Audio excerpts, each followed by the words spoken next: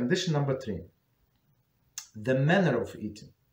Any action prohibited in the Torah is prohibited only when the action is performed in normal manner. So everything in a normal manner. So we have to define what eating is.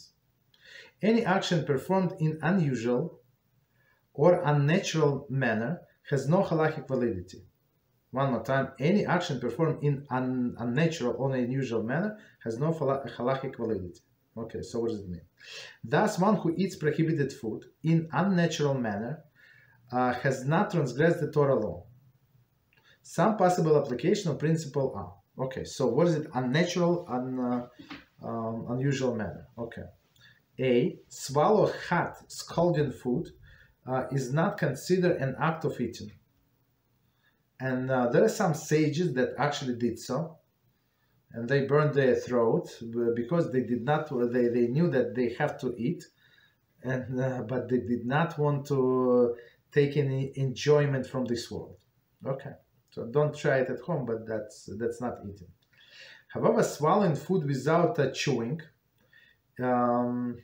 is considered with the criteria of natural eating. Okay, so if very hot, if somebody like swallowing hot, scalding food is not considered act of eating, but swallowing without chewing is eating. So I guess some small things people don't swallow. They don't chew, just swallow. Okay. Continue. B. Authorities disagree whether or not eating raw meat constitute a natural eating act.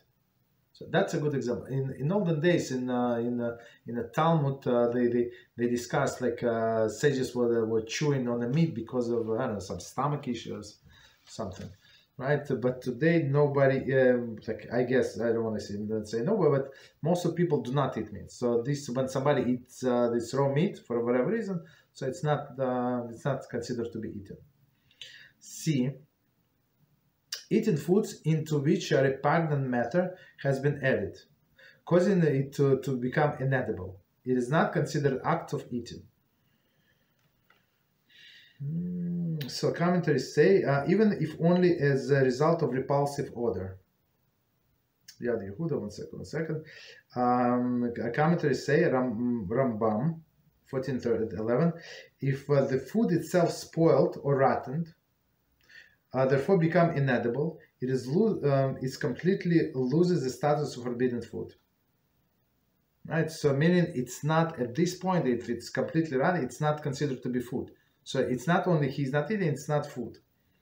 Okay, it's like somebody swallow a piece of paper or a napkin, I don't know. Okay, so, and also when it smells bad, like most people not going to eat it, it's not considered to be eaten. And just so we know, as we learn in our class Halachos or brachas, let's say we're talking about forbidden food. But even if it is food that the kosher food originally, so you do not say blessing on these foods. We do not say blessing on kosher, but rotten or like spoiled or with a bad smell.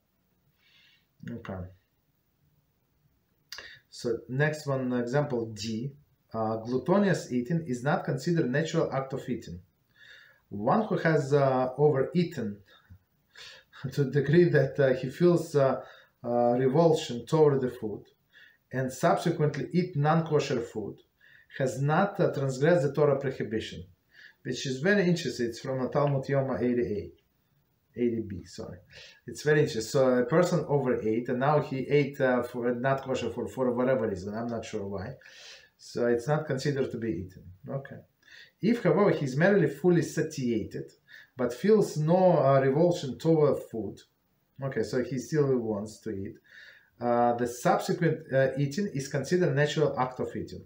So if he disgusted with the food but ate for whatever reason non-kosher food, it's not considered to be eaten. But if he is not disgusted with the food, disgusted the food in general, I mean, not in general, but because of his current situation. Okay. Next one, food in wrappings. Eating food in that was wrapped in a non-food wrapping is not considered to be act of eating. So we finished with the list, but that's one of the ways that we do. For example, somebody needs to take a pill, and it's like from gelatin, the capsule with the gelatin. So okay, and there is no kosher substitution, and that's what person must do. So some authorities suggest wrapping facial tissue, right, a bathroom tissue or whatever, like a little piece, so it's covered. So for with this the last option, and swallow. So it's for sure when you swallow, it's not matter of eating for sure, and plus you have double precaution. Okay.